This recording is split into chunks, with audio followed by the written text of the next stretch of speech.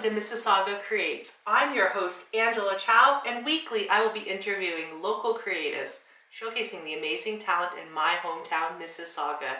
Today we are joined by award-winning abstract visual artist of the year in 2017, me, Angela Chao.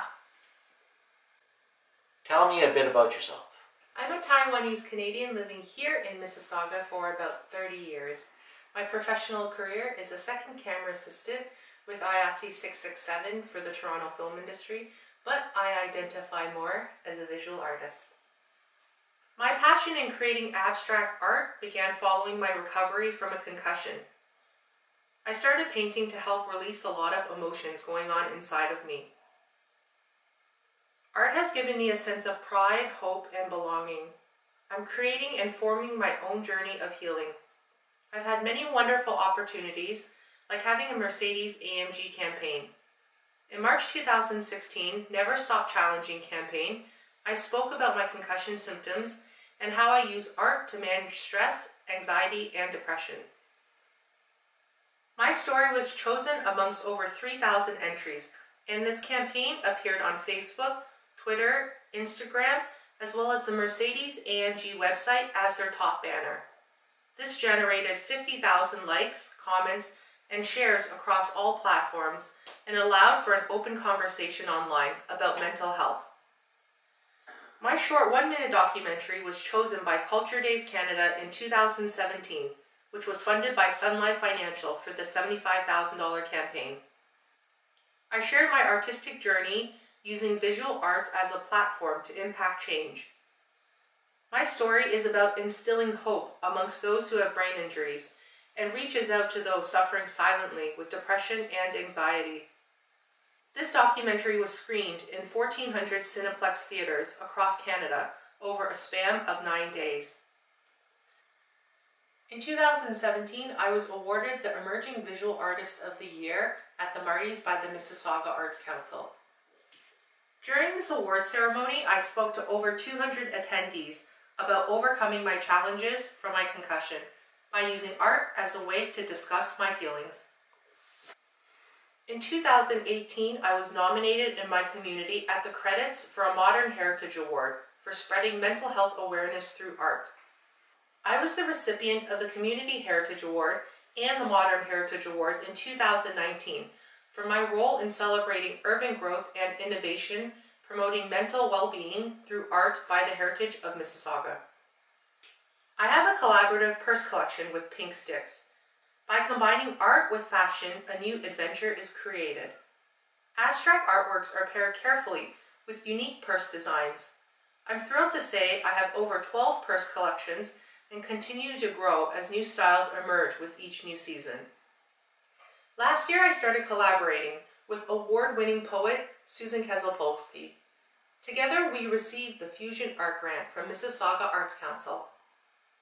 Feel it is what happens when the creative energy of music, art, and poetry come together and capture the expressionism of emotion on canvas with words. Expressing emotions is healthy. When we express versus depress how we feel, we support our brain's well-being. When we express our emotions, it liberates us. How long have you been an artist, and when did you get started? I've been an artist for about 5 years, but I feel like my soul was always creating. Painting has nurtured and navigated me through my journey of self-discovery. For me, art speaks through bold colors and vivid textures. Each brushstroke on my canvas makes a statement, illustrating and liberating my thoughts and feelings. Having this artistic talent is a great platform to speak openly about my life experiences and allows me to connect and help others who see themselves in my work. I've discovered and embraced my new identity, allowing my audience to gain perspective into my emotions through colors, textures on canvas. Why do you create, and what is your creative process? My creative process is solely based on how I feel. I'm directed by the highs and lows in life, and I output that onto canvas. Firstly, a concussion feels like having your world turned upside down. Speaking a whole new language, learning how to walk again, I had to learn how to deal with the new me. So finding my escape through art and creating is my new dialect. I create fluently in bright colors and abstract textures. Through art, I'm able to express what I feel inside. I create to process my emotional barriers. The canvas is a snapshot photograph of how I felt at that exact moment while painting. I never go back and add touches to a painting, as I feel it's not authentic to the exact time frame of how I felt. Once I stand in front of my blank canvas, I allow my mind to flow, to feel and express, with a million thoughts and yet nothing specific. The lines flow through my body as if my mind is connected to the universe. My hands are extensions to this thought, this emotion. The paint flows through bright colors and random textures, lines and shapes, ornate yet solid. I allow my mind to create. I listen to my body. I paint in a complete meditative mode. I'm overtaken by the ability to output a message, a circumstance, an emotion. I just let myself feel. I don't hold back. When I paint, I'm tuned in with my feeling. I see it within my soul, and I paint exactly what I feel. What is your inspiration? I'm inspired by my emotions. My feelings fuel my art. I paint solely from what I feel inside. I'm inspired by shadows from objects and how light reflects onto surfaces. I look at the shapes, the bends, the indents of buildings, and take in the architecture around me. I'm someone who notices patterns in life, nature, food, and numbers. So I apply these patterns and my experiences into my abstract art. What do you feel before you create? And what do you feel after you create? Well, before I create, I usually feel anxiety or depression or sadness inside. And after I paint, that feeling has been lifted off of me, as if my soul is reborn. I feel like that emotion was left onto canvas and I can breathe again. To me, art is instant therapy. Art has the power to engage. Art can reduce stress and distract from other worries. Painting creates a positive, healthy state of mind. How do you choose your title for your artwork? A title is usually chosen after a painting is created. I jot down words based on how I felt, colors used, or the meaning of the painting on paper. Then I create a short poem that's 3 to 5 lines long. From there, I choose a few key words that describe the poem, and a title is formed. What tips would you give to someone who just had a concussion? For those going through a concussion, I would suggest a support group. Finding family or friends who have gone through the same thing and finding support through them. Don't give up. You will be going through emotional and mental changes. You won't feel yourself. It will take time to adjust to this new life, but it does get better. For me, I felt very lonely after my concussion, so that from my experiences, I dedicated myself to helping others overcome their darkness with a passion. The concussion has diminished many skills that I previously had, but painting is now my new form of communication, and I intend to use that talent to spread concussion awareness and promote mental well-being through art. What tips would you give to emerging artists? Well, I was an emerging artist not long ago. I'm headed into my 5th year of creating, so now I'm considered an established artist. For emerging artists, I would suggest just to keep trying. Keep painting, keep drawing, whatever your medium is, keep doing it.